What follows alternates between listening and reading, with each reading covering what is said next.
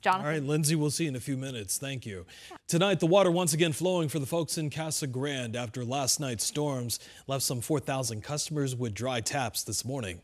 Several folks flooding our newsroom this morning to let us know about the problem. The Arizona Water Company says it did have a planned outage scheduled for last night to do some upgrades, but the rain and lightning delayed the completion of that work. Plus, the storms also caused an additional outage impacting the north side of the city. When the storm came through and took out the booster station, low pressure was realized initially as the water declined in our storage, and then when we were made aware of it, that's when we started reacting to it and starting making the corrections to our system so we could bring water pressure back up. So electricians and technicians working around the clock to fix the booster station. Arizona Water Company says that everything should be back up and running tonight.